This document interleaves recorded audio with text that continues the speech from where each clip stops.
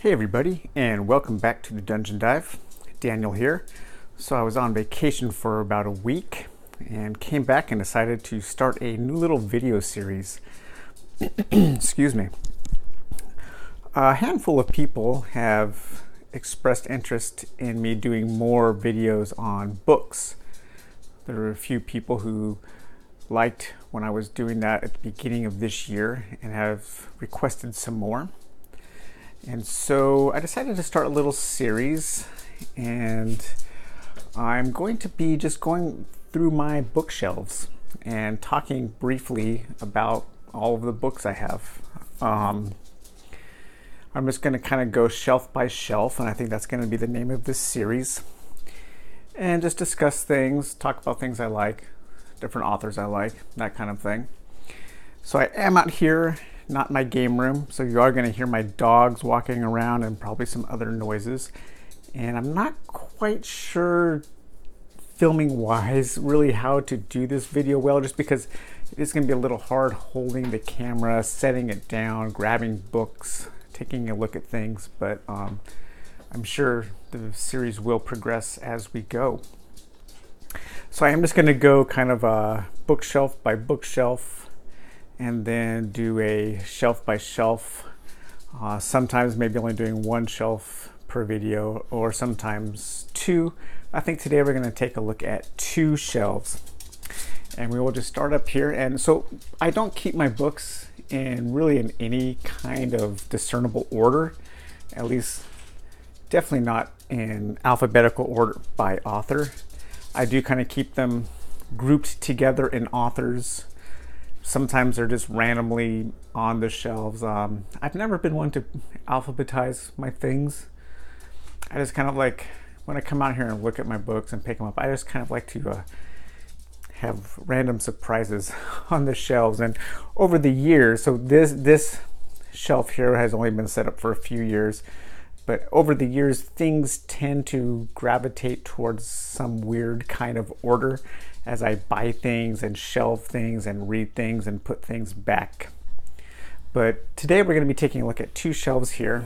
This is the first two shelves, and it's mostly all Philip K. Dick, more Philip K. Dick, Lord Dunsany, and then J.M. McDermott. So up here on the first shelf, we mainly have all of the vintage paperback versions of the Philip K. Dick collection. And these were all the ones available, I want to say, through the 90s. I think they started producing these books in the early 90s. And up until that point, a lot of his stuff was out of print and harder to get. So let me see if we can. So here's Martian Time Slip. This is actually one of my favorite top 5 Philip K. Dick books. Oftentimes I think this is my favorite one. I'm never quite sure. It's usually, I'll talk about a couple of the other ones. But yeah, so 1992, I believe, is around the time they started producing this series. And I was in high school then. And so that also is about the time that I really got into Philip K. Dick. I got into him earlier, of course, with Blade Runner, and I read the novelization, or not the novelization, I read the novel, Do Androids Dream of Electric Sheep, and I was quite young. But I wasn't super into Philip K. Dick until the 90s, until this set came along. So it's been quite a long time. It's been maybe 10 or 12 years actually since I've read a Philip K. Dick novel. So I am kind of looking forward to going back and rereading some of his stuff. We have Martian Time Slip, The Simulacra, Galactic Pot Healer, that's a good one. Ubik, another one of my top 5. Solar Lottery, The Man Who Japed, The Crack in Space, Man in the High Castle. I'm actually not a fan of Man in the High Castle. I know a lot of people think it is one of his best, but I don't think it doesn't do much for me. Game Players of Titan, Dr. Blood Money, great one. Transmigration of Timothy Archer. This one even though they collect it in the sci-fi series, it is more closely related to his straight fiction, his non-genre fiction. That's a good one. Vulcan's Hammer. This is a collection of non-fiction. The World Jones Made, Cosmic Puppets, Divine Invasion. Fantastic book. One of my favorite subgenres of fiction is religious science fiction, and this is a very good example of that. Counterclock World, Our Friends from Frolic 8, The Penultimate Truth, Dr. Futurity. I've never actually read this one, or Lies Incorporated. So I have a couple that I still need to read. Maze of Death, probably my least favorite Philip K. Dick novel. Just an absolutely dreadful examination of some of the worst people I've ever read. Can't stand that book. Flow My Tears, the Policeman Said, great novel. The Three Stigmata of Palmer Eldritch. This is the other one that's competing with Ubik and Martian Timeslip as my favorite. I'll show you another cover I have of this book. We Can Build You, Valis. Now Wait for Last Year. So Valis is kind of like the Valis trilogy, and that includes Valis, the Transmigration of Timothy Archer, and Divine Invasion. And that's kind of his trilogy of faith, you could say. If anybody knows anything about PKD, you know that what an important concept Valis was. Basically, it was kind of his name for God. Now Wait for Last Year, Eye in the Sky, Clans of the Alphane Moon, Time Out of Joint, and of course, A Scanner Darkly. And then over here we have, let's see, Do Androids Dream of Electric Sheep, which, because of the movie rights, I don't believe that Vintage, this spine, this imprint, was able to do Androids Dream of Electric Sheep. So they put it in a trade version, Del Rey did, and it doesn't match the spines. I really hate that, but oh well. Then we have an interview, What If Our World Is Their Heaven? Pretty good. This is a collaboration he did with Zelanzi, and that is Deus Erai. I've never read that one either. Radio Free Albemuth, another one of his more religious works. This is one of my favorite biographies on PKD. I Am Alive and You Are Dead, A Journey into the Mind of Philip K. Dick by Emmanuel Carrera. And as you can see, I have a ton of post-it notes. I read this all in a single day, in a single sitting. And I just went through and I put post-it notes on all the pages with things that I loved. I haven't gone back, and I bet you if I did, I would read it and I would look at those pages that I marked and probably not be able to pick out the thing that I really liked about it. Then we have a couple rarer books here. We have Philip K. Dick, The Last Testament by Greg Rickman, and To the High Castle, early life, 1928, his birth through 1962. I basically have this one just for the collecting value, because I don't really find these years particularly interesting. It wasn't really until 1964 that PKD's writing, I think, got really good. And up through like his early life, I don't know. It just doesn't really interest me that much. But I did want it because it is the companion piece to Philip K. Dick, The Last Testament. And this is a fantastic series of interviews and information about Philip K. Dick. Really, really good. And then we have another biography, Divine Invasions, A Life of Philip K. Dick. This is pretty good. I like this one as well. I don't like it as much as the other one. And then we have a few vintage paperbacks that I collect.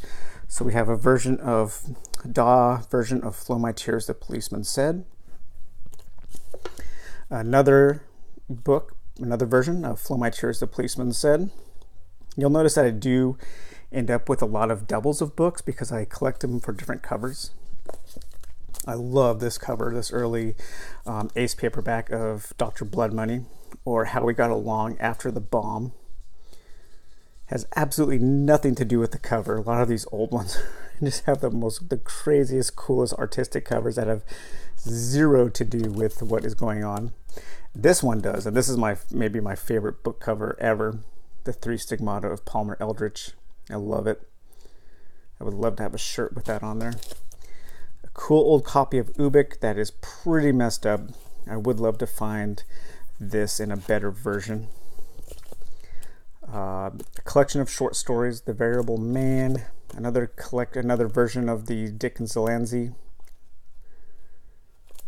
and then vintage. I think this is the first edition paperback of Martian Timeslip, which makes it look like a farming novel. So that is the first shelf of Philip K. Dick.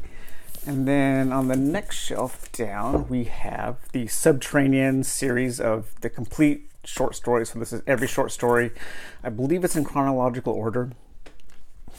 I'm not the biggest fan of Dick's short stories. I definitely prefer his novels. And so, but some of them are quite good, of course. And then we have, let's see here, we have another, this is called In Pursuit of Valis.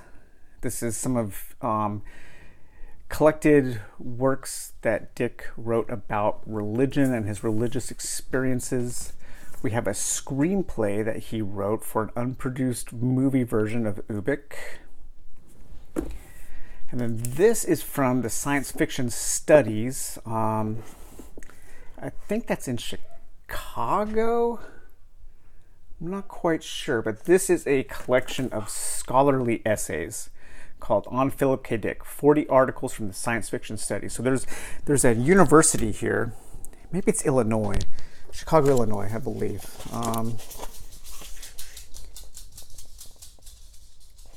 But they have a science fiction department, and they have a ton of great articles. You'll see a couple more volumes of these scholarly collections in my book collection.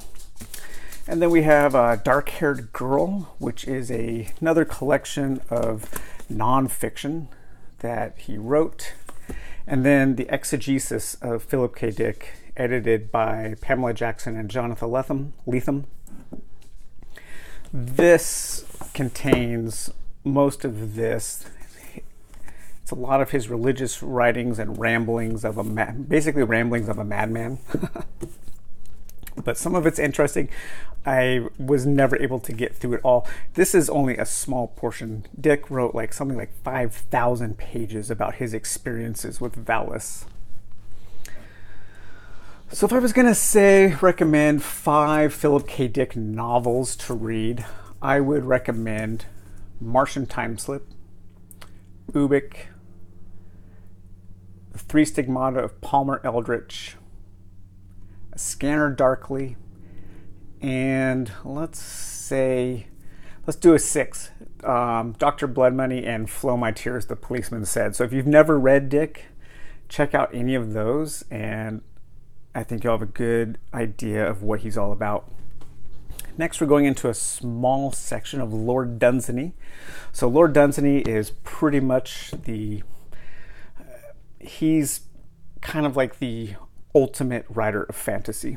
He is the direct inspiration for Tolkien, the direct inspiration for Lovecraft, and his prose writing is better than any other author who has ever written fantasy fiction.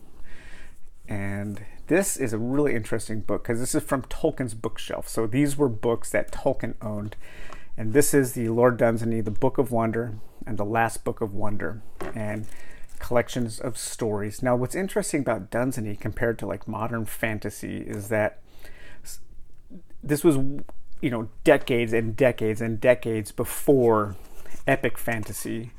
And so a lot of his stories are only a few pages long, but you get these incredibly rich and detailed stories that create worlds and atmosphere and theme in only a few short pages.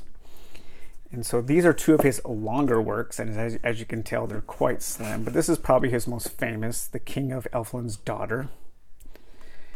And this is epic for Dunsany, and that's about 230 pages.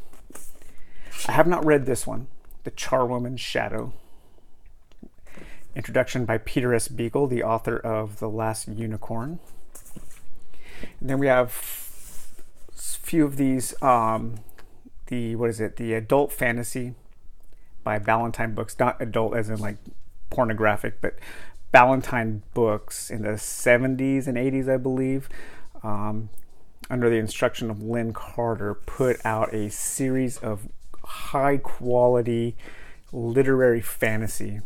So these are all short stories, and then of course the Charwoman's Shadow novel, Over the Hills and Far Away, another collection of short stories, Beyond the Fields We Know, and At the Edge of the World. So if you have not read Dunsany, the great thing about him is that most of his stuff is in public domain now, because he was writing so long ago. And so you can go to Amazon, and on your Kindle you can get everything, just about everything he has ever written, for free or for like 99 cents. Highly suggest just pick The Book of Wonder and The Last Book of Wonder are great places to start. And then thematically, from Lord Dunsany, we're kind of going into J.M. McDermott. McDermott, I believe, is probably the most underrated author writing today. The reason I group him next to Lord Dunsany is because I think he is the perfect embodiment of what Lord Dunsany was doing decades ago. Dermott is doing that now. This book right here, Last Dragon, is actually my all-time favorite fantasy novel. This is the novel that I compare all works of fantasy to. I think it was written in 2008, I believe. Yeah, 2008. And I've never read a work of fantasy that even comes close to touching what this book does. Actually, McDermott wrote a little bit in here. He didn't write this for me, but it was signed. And it's just a wonderful work, very challenging. It's very poetic in the way that it's written. There's not a lot of combat, or there's not even a dragon in it really. So it's just very good. If you're looking for something different, something literary, something that'll challenge you, and something unlike anything you've ever read in the fantasy, I highly recommend Last Dragon. And then we have a self-published collection of novellas and short stories, The Lady or the Tiger, Death, Mask, and Eulogy, and Other Reimaginations. We have a science fiction novel that he wrote that I haven't read yet, The Fortress at the End of Time. A fantastic collection of short stories called Disintegration Visions. This is one of my all-time favorite collections of short stories. Really, really good. Straggle Taggle. This is another one of his that I have not read yet. Maze. This is pretty good. He gets compared a lot to Gene Wolfe. I guess I can see that just in the sense that he's a little challenging and he's not really concerned with trends and tropes of fantasy. But I would say that The Last Dragon is, imagine if Miyazaki, instead of making animated films, made a fantasy novel. But even that, Miyazaki meets Gene Wolfe might be somewhat like that. Women and Monsters. This is kind of a collection of short stories focusing on women and monsters, and kind of like, it's like the Greek mythologies as told from the perspective of the women. And then we have his trilogy here, Never Knew Another, When We Were Executioners, and We Leave Together. this is a fantastic trilogy. Very somber, dark, slow-moving, kind of a noirish fantasy, urban fantasy, and not urban fantasy in the way that Neil Gaiman or the kind of hot topic urban fantasy. What I mean is, it's almost like if The Wire was fantasy. It's urban in that it's violent, it's grimy, it's low fantasy, tons of memorable moments, very dreamlike. All of his stuff has this incredibly dreamlike quality to it. And then an analog with a short story by McDermott, and also an Asimov with a short story by McDermott. So those are the first two shelves. Hope you enjoyed this. If you have any questions about anything that I touched on today, just let me know in the comments, and we will talk to you guys later. Bye-bye.